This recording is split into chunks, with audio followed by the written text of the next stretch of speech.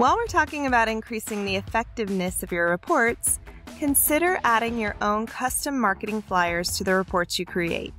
This can be testimonials, personal performance stats, company metrics, local amenities, etc. And it's simple to do.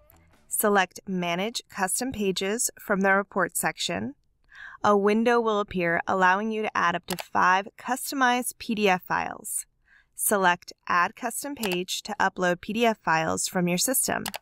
You can upload a max of 5 pages that are no larger than 10 megabytes. It's best to clearly name these files for future use. Arrange the order of the pages on this screen by selecting a row and dragging up or down.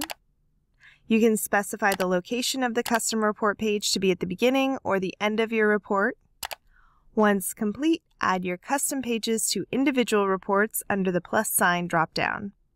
Select or unselect custom pages you wish to be included. Your selections are saved for any future reports you run, but you can change them at any time.